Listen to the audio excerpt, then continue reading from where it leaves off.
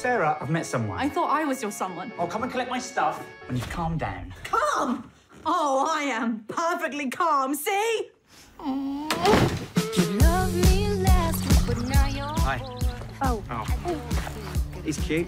How long have you had him? Too long. It was a bequest from my grandmother. He's ruining my life. Oh, Patrick, what have you eaten? So how's it going? He eats everything except the food I put down for him. The lease on my flat says no pets. And I start a new job in a week. I'm going to be out all day. Good morning.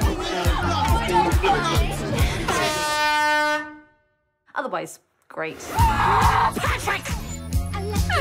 I'm betting you'll have disciplinary problems with Miss Francis. You don't know anything about me or my teaching methods.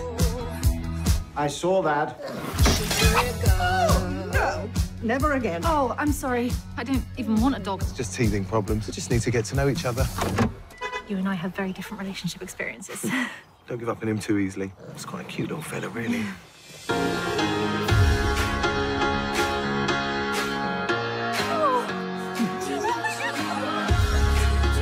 Cupcake.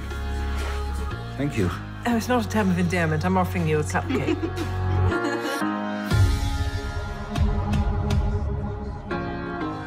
Sorry. Don't worry. Are you saving a life? Oh, no, so just watching Game of Thrones and lost track of time.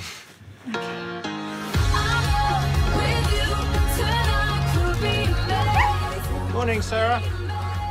Morning. Patrick. Are you ready for the 5K run, Miss Francis? Getting there.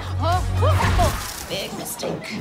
Boom, starting to feel alive with you tonight could be.